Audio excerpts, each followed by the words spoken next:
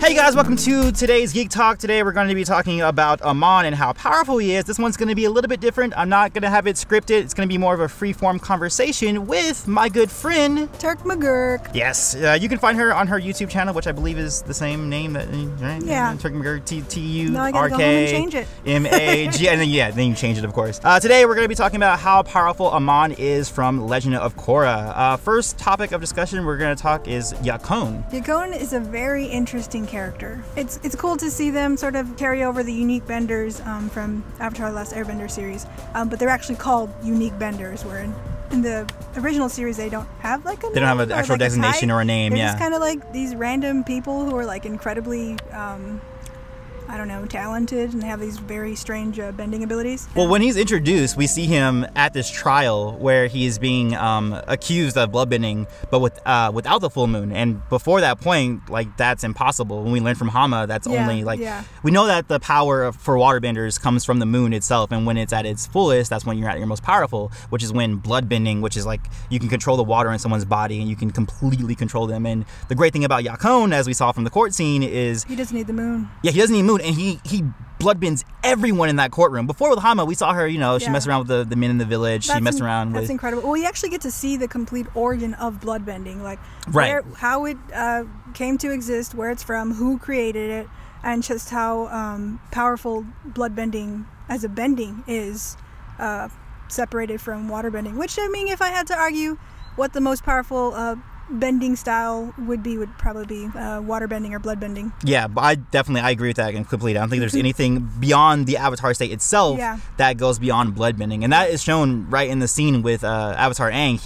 You see okay, Toph is bloodbending. Okay, she's not a bloodbender. Okay, that's fine. Sokka's bloodbending. He's a non-bender, whatever. But then you see the sequence of like Aang, and he's can't resist, and you're like, oh my god, who is this Yakone guy? Everybody, and I feel like that's why they conveniently left out Katara. Like, maybe she's at home taking care of the kids. I don't know where she is, but she's not there. She's not being bloodbent because the episode in Airbender when she was with Hama, she resists Hama. Yeah, she resists Hama was pretty damn good. I mean, she was the creator of bloodbending, so I would imagine Katara would have an easier time resisting that. But Yakone takes it a step further. He doesn't have to use hand gestures as most waterbenders and bloodbenders have to do to manifest their power. And that's what he teaches Tarlok and Noatak, who are his two sons. Tarlok was the main villain of Book 1. Well, not the main, like secondary villain, because Amon was the primary villain. But at first, we think Tarlok is the main bending villain until we find out that Amon is his brother and is also a waterbender and a bloodbender, and that they're psychic bloodbenders at that, which makes them all the more powerful. They don't need huge gestures, just their eye movements are enough to like hold everyone in place. And I think what sets Tarlok apart from Amon was, I think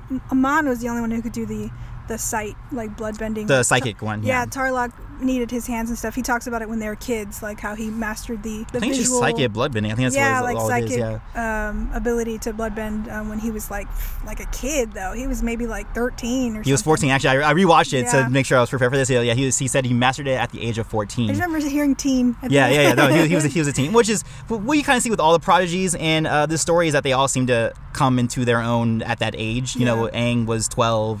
12. So was Toph. Katara was also. I think Katara was a little bit older than Aang, right? She's 13 in the series, something like that. And that's actually it's so powerful that it was outlawed by Katara, that bloodbending in general. That's so much control. Yeah, that's insane amount of control. Oh yeah, and then Yakone even says during their training that their bloodline is the strongest family bloodline for bloodbending itself. So I wonder, we didn't really get what that was about, or who their other family members were, or are they connected to Katara in some way or whatever, in that fashion, or if there's even been bloodbending previous to because it seemed like with Hama, it seemed like it was pretty unique. She was the original bloodbender. Right, yeah. But he does equal his father by the age of 14, where he learns the psychic bloodbending and all that kind of stuff, and then he goes off onto his own. And then when we see him in Book 1, fully formed as Amon, we see that he has the additional ability to take someone's bending away. The most insane thing ever, I think. And they reference when he's a kid, he tells his dad, Yakone, you talk about our family being the most powerful, but we're not. the Avatar is the most powerful thing. So it's like he mimics the Avatar and taking people's bending away. Yeah, and I think that was probably the scariest element for me in book 1, is that sure, you have someone who might be like better at you as a waterbender or firebender, but like for someone to take away your power. Yeah. I think that was also a really good storyline. I feel like in Heroes or any kind of superhero movie, they have that in X-Men too, where they take powers away. That's always something powerful, is that if someone can take away just what you can do, what you do to become a hero, that was frightening to me. Like that first scene with Amon taking away what was the guy's name? He was the he was the name of the gangster that Mako's mentor. Bolt Zolt. Yeah, Lightning Bolt Zolt. And then I loved how they animated it too, because you see like his lightning, and then it goes to fire, and then it goes a little flame, and then done. Reverts back to being nothing. And then Bei Fong, when she gets her bending taken away, you're like, damn. And every time they did it, it's like it made the first season so dark, or seem really dark, is every time they did it, it's like someone died. It's like they would take their bending, and it's like all the life was sucked out of them, and they would just fall over. Like, oh my god, did they die? Yeah, it was like Nickelodeon's version, because it's like a children's show, of course, so you don't want people to actually die gruesomely, although Jet is probably like the only person who's actually died like on screen.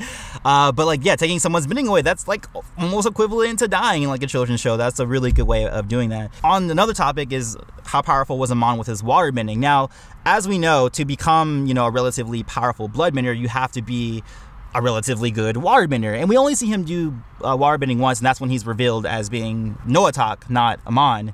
As a waterbender, because when the scar went away, and stuff like that. And we see him make this huge water spout, which is something that only masters are known to be able to do. And how he like goes underwater, and he's like able to sustain himself and escape. It's like an impulsive behavior too. It's not something that he conjures. It's like he just kind of comes out, and he's like super powerful. Like, what the hell? So while it's very speculative, I think it's within reason that he is probably a very good waterbender as well. Even though he had to hide it most of the time. And even they did have a physical confrontation between Tarlok and Noatak.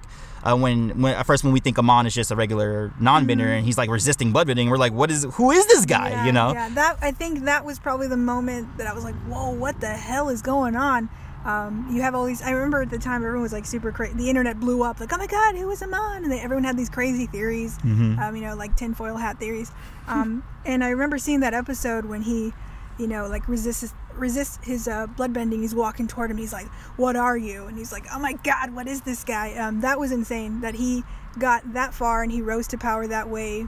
Basically under the guise that he was a non-bender. That's crazy. Yeah, that was really great. And then now the next topic we're going to talk about is Korra and Mako resisting Amon's bloodbending. What do you feel? I have thoughts about this specifically. What are your thoughts about that sequence? I mean, he goes on to sort of say, Korra, she's the Avatar. That's, right off the bat, I'm like, I don't know, Korra's the Avatar, so it's a different story. But Mako, he even tells him, like, no one's ever been able to get the best of me like that. And then he tells him, like, it's a shame to take the bending of someone so talented. Yeah, that's exactly what he said. Yeah, almost. Boom! Yeah. I've seen that book so many times. And that's why I think a lot of people like underestimate Mako. I know this is a different topic. I don't want to get too far of it, but people underestimate Mako as someone who is extremely talented with his fire and lightning bending. I think it's underplayed at times because there's a big problem, I think, with fight inconsistencies throughout the show, where Mako is a lot. I think Mako's a lot better than Bolin. Bolin's still really underdeveloped, and Mako, he seems like very early on too, like this prodigy. But they're constantly getting their butts kicked, like constantly. They can't even win like a street fight. They're great. They're great athletes. But yeah, I don't know about that. Mako definitely. I think it's just he's an incredibly talented bender. He has a high aptitude for it. Yeah, I think I'm fine with Mako resisting the bloodbending because what he did is that he just was able to just get his fingers out of it, and that's okay because people do have kind of control of their fingers when you see the bloodbending happening. Yeah. But with Korra, I think it's something of just plot was necessary. How she regained her her airbending, and it was just kind of like she's got to win somehow. Write it in that she resisted, But of course, you can, if you want to retcon it yourself, you can say, oh, she's the Avatar. She resisted it because she has the Avatar spirit within her that resisted. That sort of poses the question to me. She was trained by Katara. Her waterbending comes from being trained by Katara. Right, but she never learned bloodbending though. Very true. But do you think that Katara could have resisted Amon? Amon's... Now that's the next question. Actually we're getting a little bit ahead of ourselves, but I do want to. That's the next thing. That's probably the final thing that we'll factor in. But I would say that possibly the reason why Korra was able to get through that is because of possibly one of her chakras being unlocked. Now that's a complete theory on my part, but just same with how Aang had to unlock all of his chakras to enter the Avatar state willingly.